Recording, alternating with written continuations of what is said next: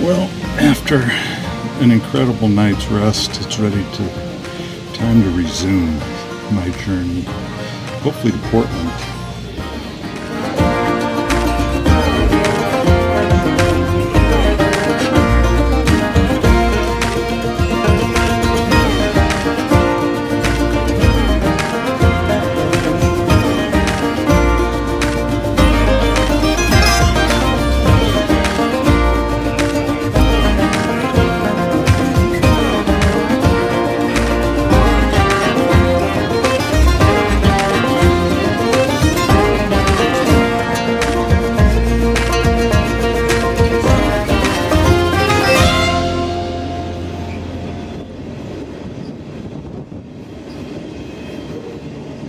But yeah, we're stuck out here in a rural area,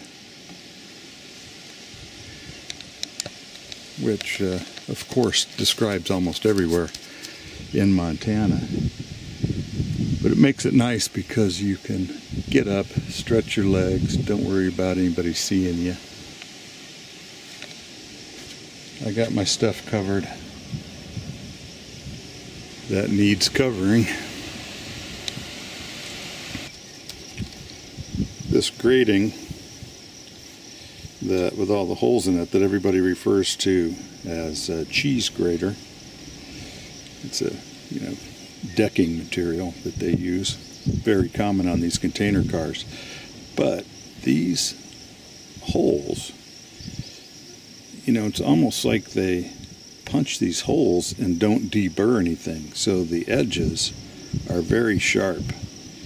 And so what's happened to me twice now is I apparently have set my water down a little too hard, and these things, the sharp ones, have punched holes in the bottom of my jug, and then before I noticed it, I lost a bunch of water. And so yesterday I had to get off in Glasgow, which I planned to anyway, but I was out of water. And you just can't travel long distances without water, especially on a hot and sunny day. Something is still moving okay.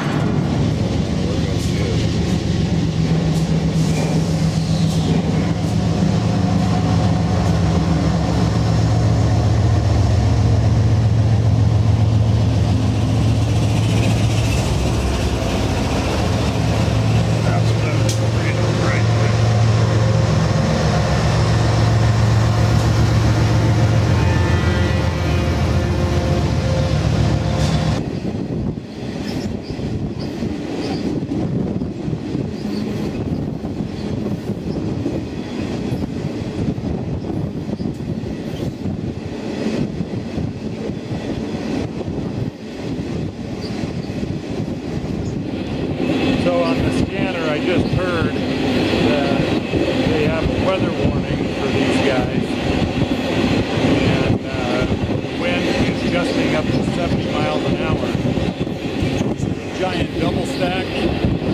I don't think they'll take 70 miles an hour too well, blowing sideways on them.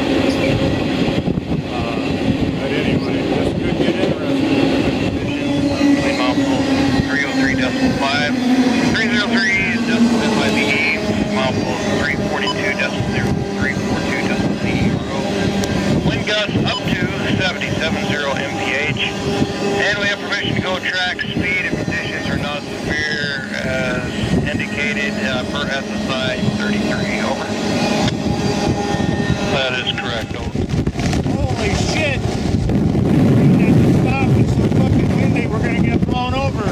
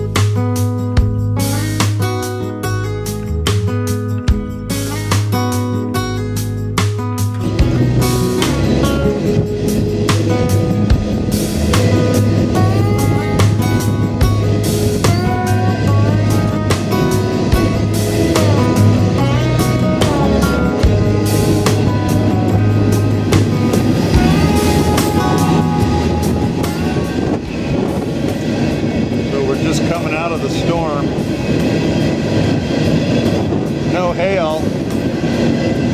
It was a doozy, man.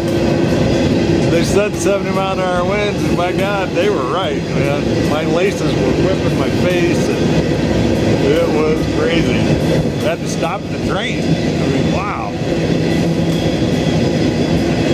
That doesn't happen very often.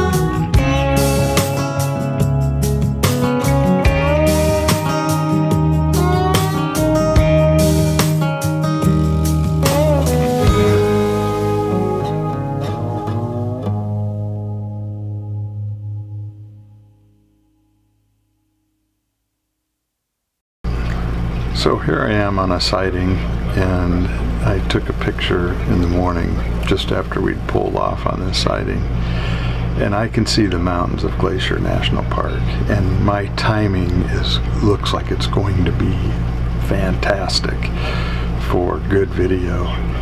And not only that, I'm making good time and can probably make it to Portland or Seattle, either one, in time to get down to Portland, because I made a reservation. I've got a fantastic deal on a sleeper back to Wisconsin from Portland.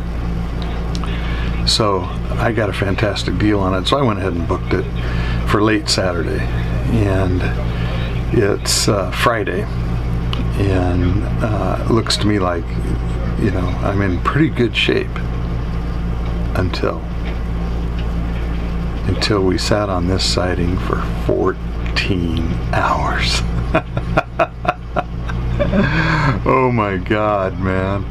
I didn't get into Glacier until the sun was well setting, and didn't get the you know, what I wanted. Worse than that, just before we got to Whitefish, Amtrak blew past me, and that was my only hope, was to go ahead and just ride Amtrak on into Portland and come back on my sleeper I had reserved. But because the train passed us right before Whitefish, when I could have got off and gotten on Amtrak, I had no way to make it to Portland in time to catch my train back. I could probably go to Spokane or somewhere and get off there and get on, but I just decided, you know, I know the yard in Whitefish, it's easy on, easy off, so I just decided I'd get off in Whitefish and kill a day and just wait for my train. And that's what I did. Damn it, I didn't make it to to Portland, and didn't get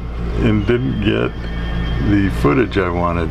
But I did meet people on my train, this motley crew of folks. I walked up the train, I'd heard someone talking, so I walked up the train a ways and ran into these folks. They saw me come and thought I was a worker, and once I got close enough they could see that I wasn't. They came out of the woodwork like termites, and it was a blast. It was a blast meeting them and learning from them. I got a lot of great information and help from this crew. Benji and Johhny and Piph. I mean, it was really really great.